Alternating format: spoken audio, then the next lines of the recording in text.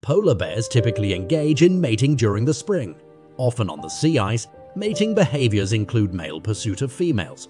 With courtship lasting several days, copulation is brief but frequent during this period. After mating, female polar bears undergo delayed implantation, where the fertilized egg does not immediately attach to the uterus. This allows the female to time the birth of cubs for favorable conditions. Polar bear lovemaking is a crucial part of their reproduction, ensuring the continuation of this iconic Arctic species.